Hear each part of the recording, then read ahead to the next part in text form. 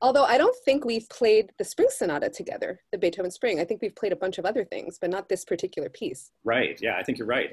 So it's fun that we finally get to do this. One of the most well-known, famous pieces for violin and piano that everybody plays, and so it's high time that we get to do it together.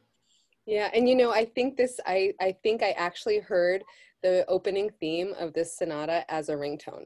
I believe I heard it like on an airplane, and I was looking around to see like who's listening to Beethoven Spring, and someone picked up their phone and answered it, How and funny. then it stopped. So That shows you how well known it is and exactly. how familiar it is to everybody. It's Beethoven has 10 sonatas for violin and piano. This is number 5.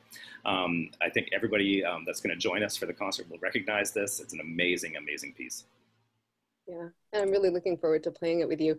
And I mean, and the drama in this piece is just, even though it starts with a very, very calm, happy melody, I mean, there are lots of sudden dynamic changes that make it Beethoven, actually. That's a standard of what that's something that Beethoven does typically.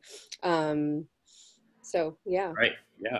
It's fun to play because I think everybody has this sort of idea that it's the spring sonata and it's just this beautiful, beautiful melody and stuff. But like you said, it's full of sudden fortes and sudden drops and real dynamic contrasts that make it full of excitement and drama.